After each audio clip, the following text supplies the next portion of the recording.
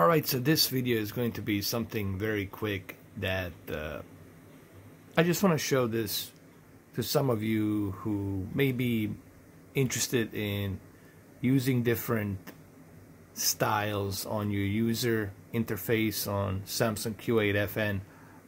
Someone asked me on how to change the user interface menu, what type of settings do you have to go through. So I'm gonna explain this to you guys visually instead of me typing it down on the comment section.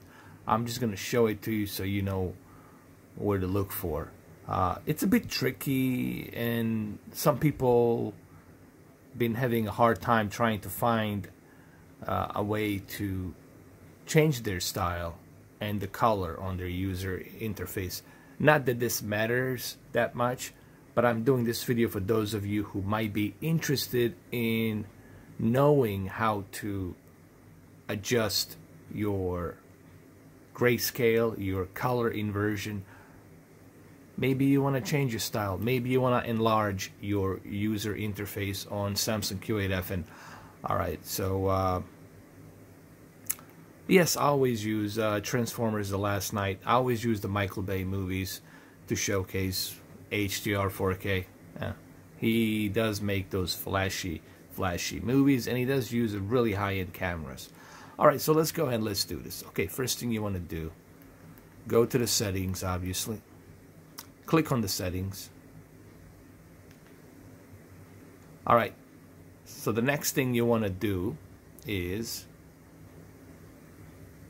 scroll down to where it says General. Once you are at the General section, you see this little wrench.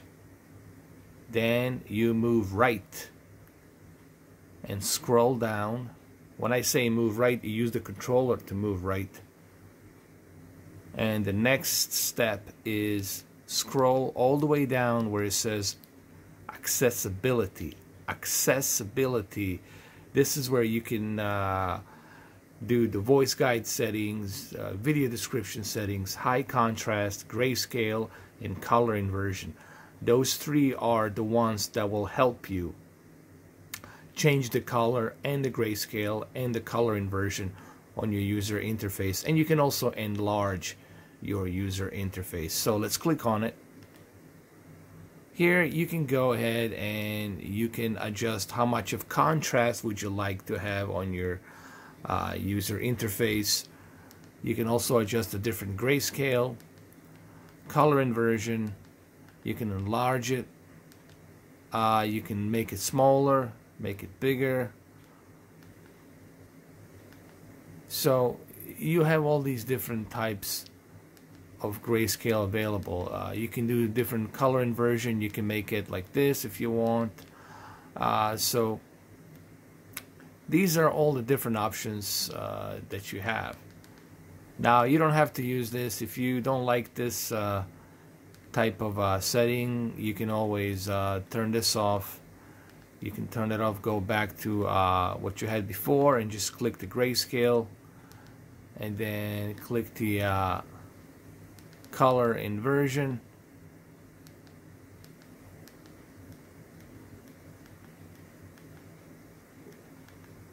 And you're all set. There you go. And you can enlarge it and leave it where it was. There you go. So that's how you go to these settings, and that's how you adjust customly under the accessibility.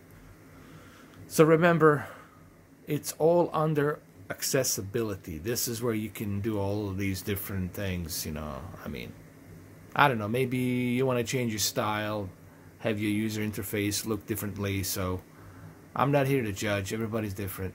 I'm just letting you know, giving you some information on how this works, and that's about it. That's it, you know. Nothing else, nothing more. Alright, well, there you have it. Hopefully this video was informative to some of you as a special interest. Thank you for watching. Have a good one though. Take care.